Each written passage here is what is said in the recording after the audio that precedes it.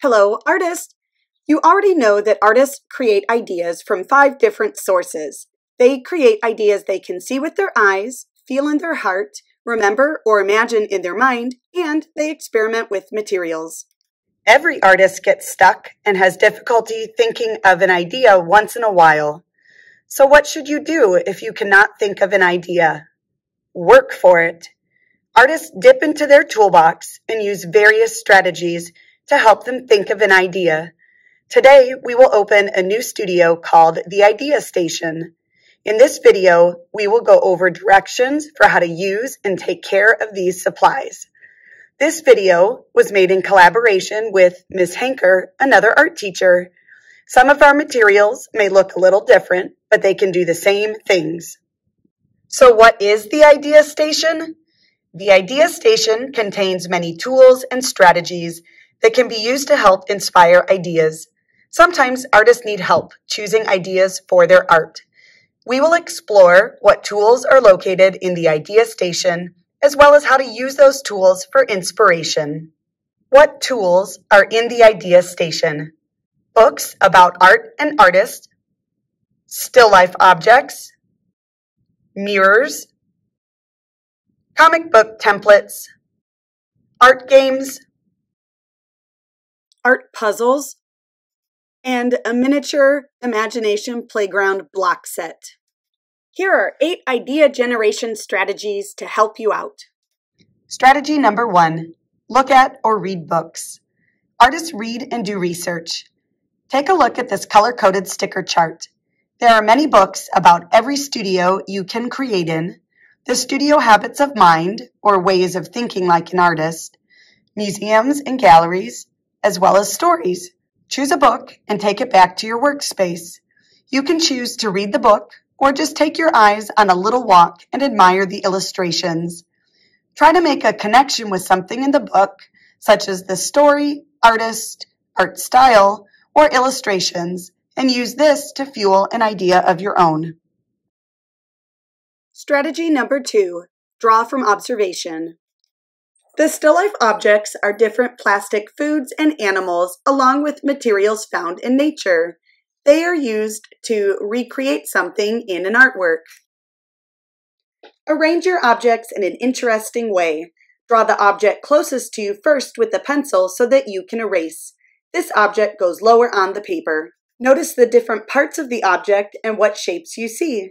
Draw what you see by looking back and forth from your paper and the objects. When you are done drawing, you can add color with paint, other drawing supplies, or even collage paper. You can also choose to draw a single object. This skill takes lots of practice, so erase often and be patient with yourself. Strategy number 3, draw a self-portrait. The mirrors are for looking at and recreating as an artwork. Mirrors are great tools to create self-portraits. A portrait is a picture of a person, so a self-portrait is a picture of yourself. You can share a mirror with a buddy because they are double-sided. Strategy number 4, create a comic. Comics and comic books are stories that are told through images and words that are organized in panels or boxes. You might have read comics before, like Dog Man or Captain Underpants. Artists use different comic templates to tell their stories depending on how much room they need for certain panels. Fill the panels in from left to right with your drawings and then top to bottom, using characters, words, and backgrounds to help tell your story. Start with a pencil so you can erase any mistakes. The final thing you should add to your artwork is black outlines and/or color. This is called inking, and it is the finishing touch on your comic. Strategy number 5, use a how to draw book. Due to limited space, the how to draw books are actually located in the drawing studio.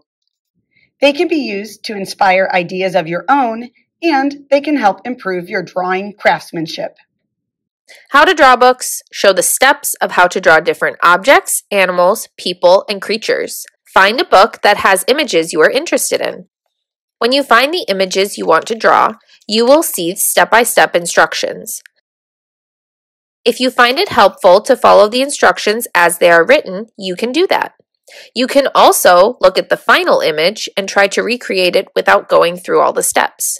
The step-by-step directions are helpful because they help you make sure the proportions are correct. Discover which way is best for you. Strategy number 6, play a game. Choose a roll a dice game and get a dice. Roll your dice, matching the row and column to the number that you drew. Draw the image you see in that box. Roll again, matching the row and column to see what detail you'll be adding to your picture next. You can develop your drawings further by adding color with drawing materials. You might start the game all over again so that you can add characters or additional pictures to your drawing. These dice are called story cubes. Roll the pair of dice, then create an artwork based on the 2 pictures you rolled. How can you connect these 2 objects or ideas together into an artwork? Use your imagination, and don't forget to have a sense of humor. Your art idea might be wild and crazy. Add color with drawing or painting materials. Strategy number 7, solve a puzzle. Creative thinking involves the ability to solve problems. You can strengthen your creative thinking skills by combining play and logic. Try solving one of these puzzles or study how the puzzle was put together. Perhaps the colors, shapes, or patterns will spark an idea. The example on the left is a photo cut into puzzle pieces. You could cut up an old painting, drawing, or collage. This puzzle has only one solution. The example on the right is an abstract painting cut into tanagram pieces that can be combined in many ways to create images. You could glue an old artwork to a piece of cardboard, then cut it into pieces. Strategy number 8, sculpt with the miniature imagination playground blocks. Bring the container of mini imagination playground blocks to your workspace and create a sculpture. The possibilities are endless. When your sculpture is complete, you can take a picture of it or draw your sculpture and expand on it in another studio. Rules.